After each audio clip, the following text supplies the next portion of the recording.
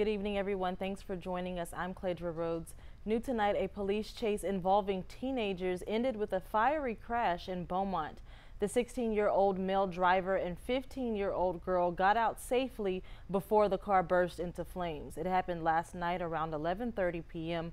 Beaumont Police say an officer who was patrolling Concord near Stilton noticed the driver of a Chevrolet Malibu driving reckless. The officer tried to pull the car over, but the driver took off. Police say the chase ended in the 3000 block of Hollywood where the Malibu crashed. The driver was arrested.